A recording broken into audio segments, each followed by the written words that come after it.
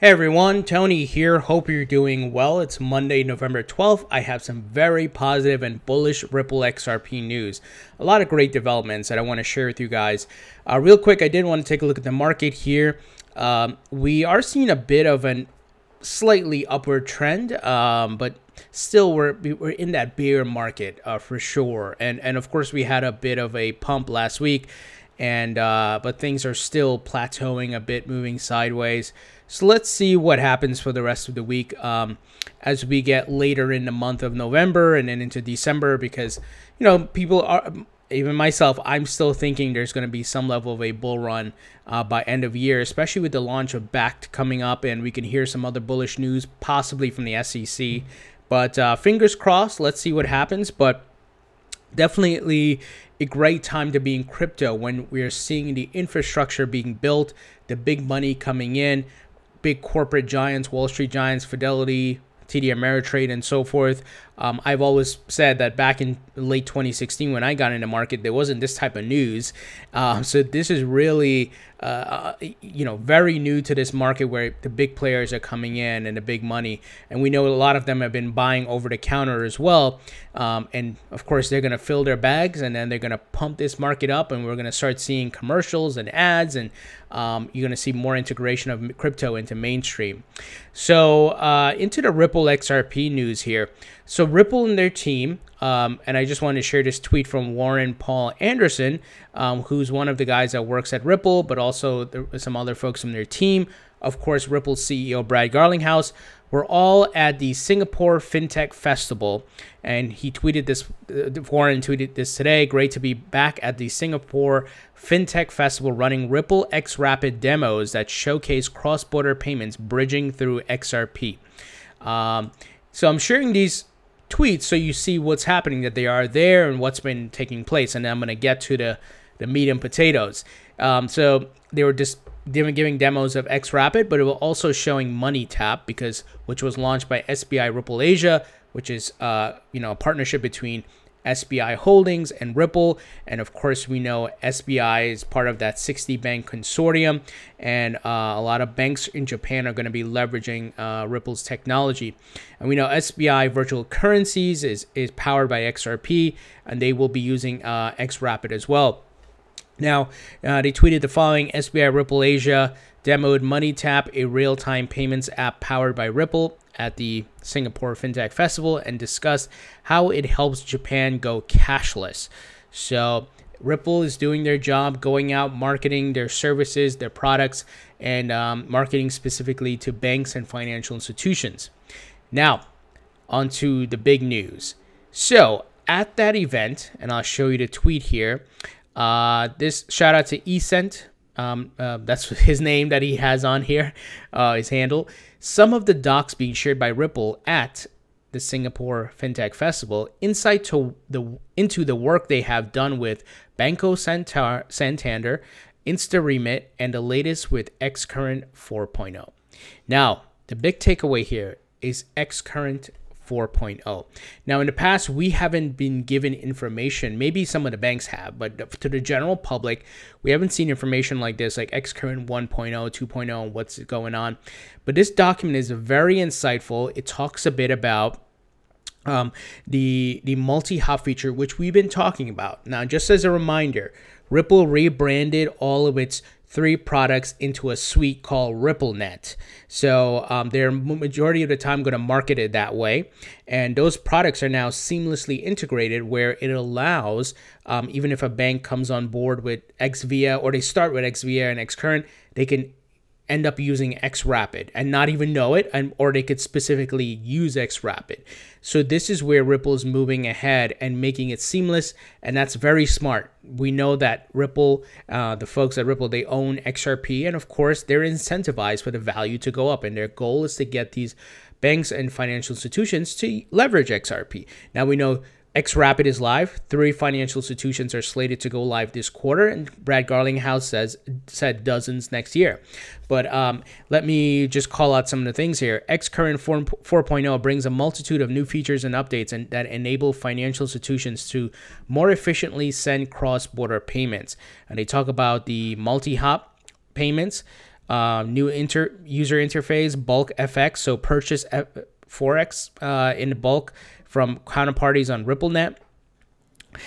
They talk about the API improvements and so forth. And now what's interesting is number 6.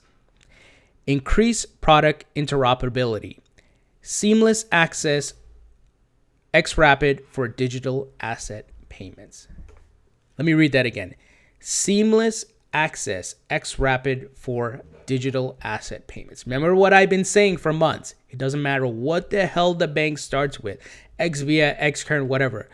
They will end up being able to use xRapid at any time. Now, there's going to be those who are going to specifically use xRapid all the time, right? Based on the corridor, based on what their business model is, because there's banks and there's money transfer companies like your MoneyGram and Western Union. The Western Unions and MoneyGrams are more going to be using xRapid, right? But you're going to have banks that are going to use xCurrent, but also leverage xRapid. And even if they're just primarily a xCurrent client, this seamless integration allows them to use xRapid like that. And that should be music to your ears as an XRP holder. This is what we've been waiting for, just for the opportunity for these banks to easily be able to use it. And it's a work in progress, right? Now, don't get me wrong, xRapid is live, but bringing all this together, right? And looks like they just launched xCurrent 4.0. And this is great. We can expect more volume as a result of this, more usage of XRP, and very big things are ahead, guys. Now, this is making the rounds. We're seeing a lot of blogs and so forth are picking it up. And here, this article in the Daily Hodl says, Ripple says xCurrent will let financial institutions seamlessly access XRP-powered xRapid. So there you have it, and they go into the details here. And like I said, guys, it doesn't matter how they start, because Ripple's end goal is to get them to leverage XRP. And I keep telling you guys, everyone is motivated by money. You, me, your mom, your dad, the people at Ripple, the people in the government. People want to make money. And if you have an asset and you want your company to grow and you want the value, what are you going to do, right? Get them to use the asset, which in the utility will help drive the price up. And also, of course, there's speculation on top of that, and then there's the marketing effect and so forth. So it's a very bright future for Ripple. People still don't grasp the business nature of what's happening here. They're still caught up in white papers and then this token move this amount and try to, don't get me wrong, if you day trade, that's your thing, you're making money, go for it. I am more of a long-term holder, and I think many of you are as well. But eventually, the market's going to mature where it's going to have to be, where is your utility? Where is your working product? What are you doing? We can't just say, oh, it's going to do this forever. You have to actually have a working product. You have to improve that product. Your product has to be solving real world problems. Yes, we're in the early stages of this market. There's a lot of speculation, et cetera, et cetera. But eventually, we're going to mature. And then when we look at stock exchanges coming into play, you know, like the NASDAQ and the New York Stock Exchange, as they start to list cryptos, they're not going to list any random ICO. They're going to start listing cryptos like Ripple, XRP, Stellar, and so forth, Ethereum, right? Which have working products which are getting adoption. So this is a very big sign for Ripple here, and I should say a great sign. And as I've been saying, guys, and I'm not some fortune teller here. I'm not anything. I'm not saying that. All I'm saying is if you put your business logic on and you understand what they're trying to do in economics and making money and all of that, the goal is to get as many of these banks and so forth to use XRP. That is through xRapid, and obviously now integrating multi-hop feature, everything seamlessly connected. It's going to be very easy for these banks to do so. So great update here from Ripple, and we'll probably end up seeing more of this. Now, if you recall that video I shared from Ashish Burla at Ripple, where he did it on a whiteboard showing the payments starting in xVia, going into xRapid, the currency's converted, then it comes out via xCurrent. So these banks could start the payment however and do whatever. They will most likely end up using xRapid. I'm not saying all of them will. I'm realistic. But the majority will, and Ripple's going to keep pushing for them to use it. Like, okay, you've used xCurrent. You like that product? here's xRapid, can give you more, save you more money. They're going to push it. Of course they will. They're incentivized to. And that's why I'm so bullish on XRP. I've shown you guys my portfolio before. It is the majority of my portfolio. I also hold Bitcoin, Ethereum, Litecoin, and so forth, and a variety of coins. I have nothing against Bitcoin, Ethereum, whatever. I believe there will be multiple winners coming out of the market. I believe the biggest will be XRP because, why? Put your thinking cap on now, those of you who are skeptics. It has real world utility on a massive scale. It's disrupting, they're using the technology to disrupt a multi-trillion-dollar industry, which is controlled by SWIFT right now. If you can't wrap your head around that, then you need, I know people get offended when I say this. You need to go study business and economics. This is crypto moving into the real world, having a real world application. This is clear as day here. If you just research it and just go from a neutral standpoint and look at the facts, then you understand what's happening here. A digital asset, a crypto, being used in a product to disrupt and improve an existing process, which is done by banks and financial institutions and money transfer companies. Hope you guys get it. Now, Brad Garlinghouse, and this is big. Guess who he was sharing the stage with, guys? We have one of the guys from the IMF.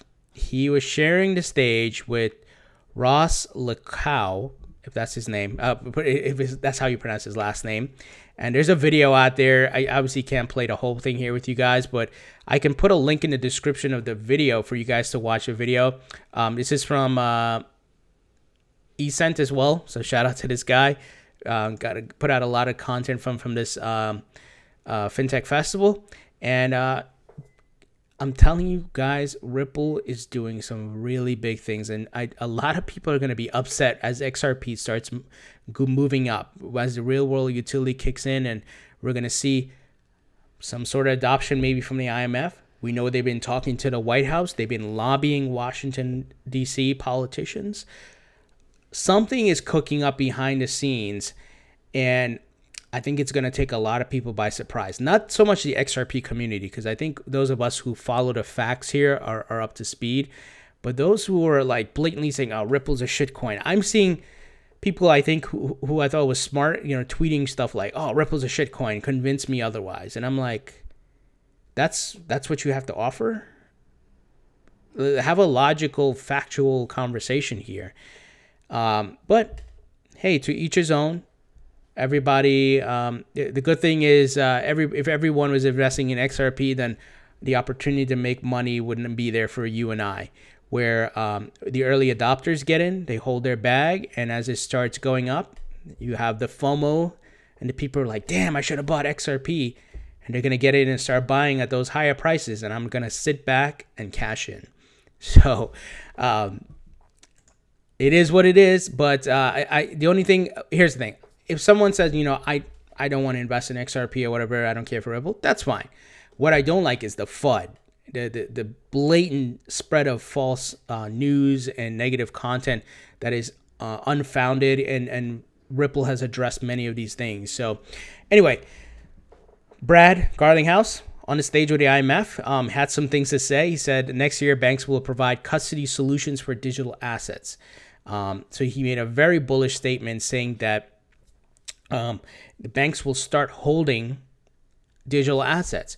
And he said, why did he say that? He said, they see the exchanges like Binance and Coinbase making millions, even close to billions, I think, for Coinbase. And guess what? Banks, and what he said, banks are motivated by profit. Of course they are. This is simple business economics. And they're going to try to make money off of this crypto market. But what that's going to do is usher in more money into the market and bring crypto into mainstream. That's why I keep telling you guys, hold. He made this statement that they're going to be holding. So he's talking about like JP Morgan, Bank of America. So they're going to be holding the digital assets. Of course, we're seeing everybody starting to build their custody service.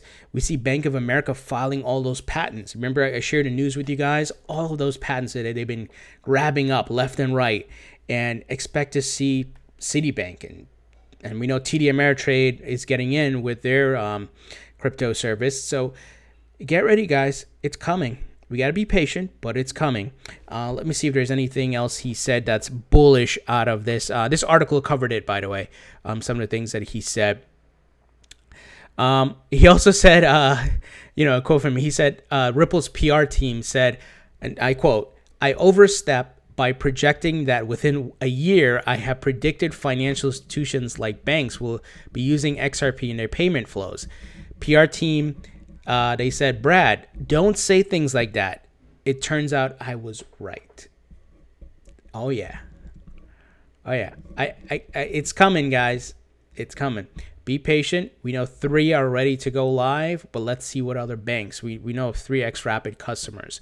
And this, he said, earlier in the year, dozens next year. So straight from the horse's mouth, there's no one hiding here. We don't know who's who, and there's no forking here and division among the community. There's a business that's using a digital asset to improve the world and the way money is transferred, improve people's lives because they don't have to wait forever for money anymore, improve businesses so you can send money faster.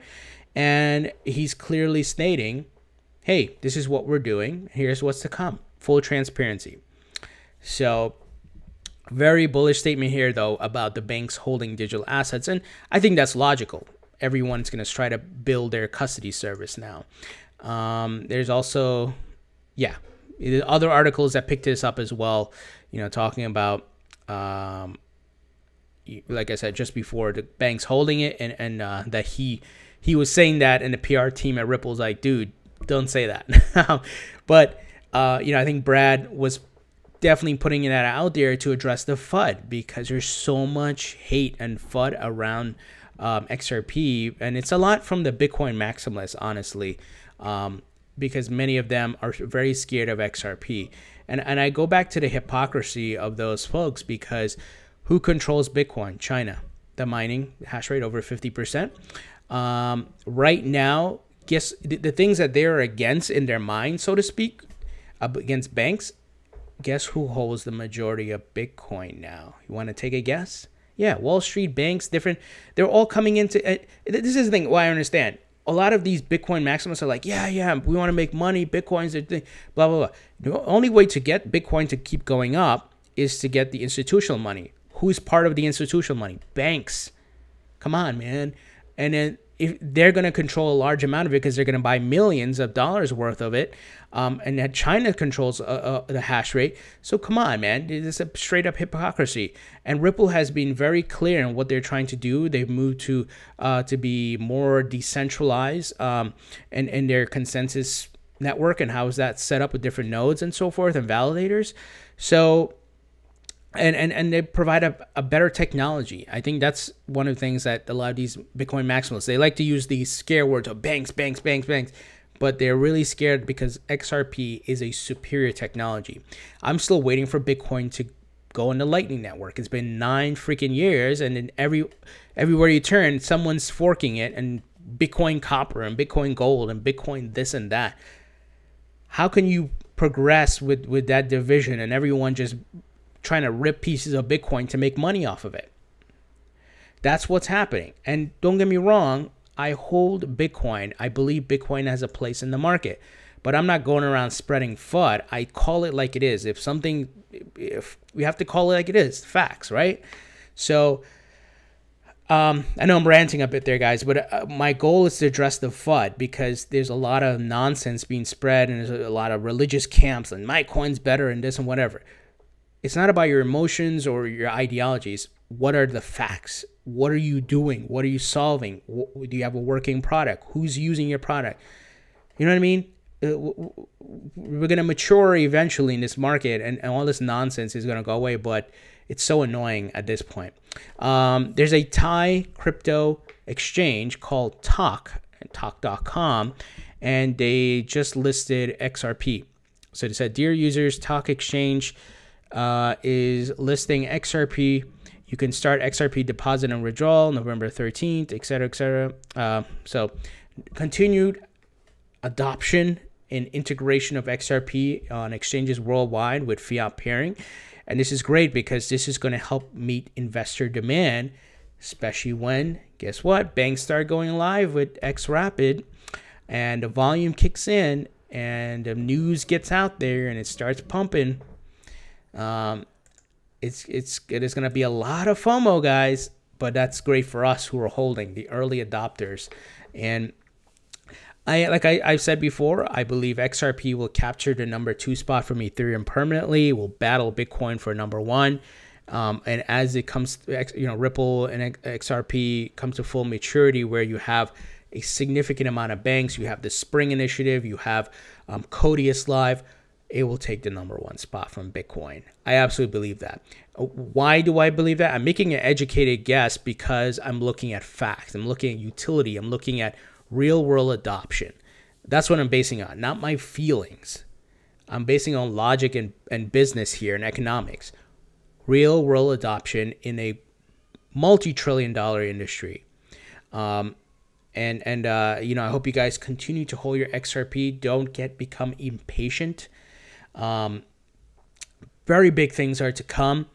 As I've stated before, don't become that Wall Street statistic of the psychology, right? Of people becoming distressed, despair, and depressed, and then they sell off, and then they end up FOMOing back in as the market rolls back up. Markets move in cycles. We are in a bear market. This is a very young market, so there's a lot of volatility. There's also a lot of manipulation. Once you keep these things in the back of your mind and understand these core principles, then you can sleep well at night, not worry about the price. Oh my God, it's not moving, it's not moving. Be patient. The people who got in early in the .com tech stocks early in the 90s did very well and made a lot of money. Even those at later times when they got into, when companies went public like Google and Amazon and so forth.